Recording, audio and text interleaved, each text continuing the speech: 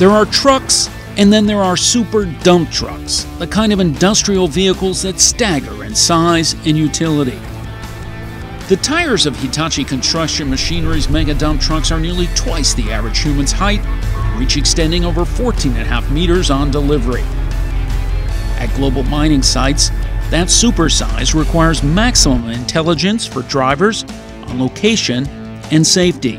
And Hitachi and Nissan are partnering to bring the digital co-pilot visibility of cars today to the trucks of tomorrow. Nissan's multi-camera round view monitor and moving object detection technology offer greater visibility as well as alert drivers to movement. Tomohiko Yasuda, Hitachi Construction Machinery's general manager and senior officer for the Mining and Heavy Equipment Division, says particularly when drivers are starting or stopping, the added monitor visibility is key.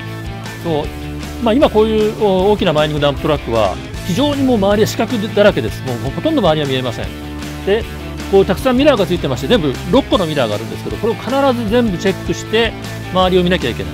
これはオペレーターには非常に大変なことです。毎回止まって動くときとかですね、見なきゃいけない。で、ところがこれがAVM がありますと、もう周りが一目でわかるということで、オペレーターが特にこの一番危険なのは発進するときとか止まるときですね、止めてパーキングするとき、そういうときに周りを非常に簡単に確認できるというのは非常に楽なことですし、安全にかなり寄与することだと我々は思っています。MOD technology helps supplement a car driver's vision in situations such as startup, parking, or at intersections with audio alerts.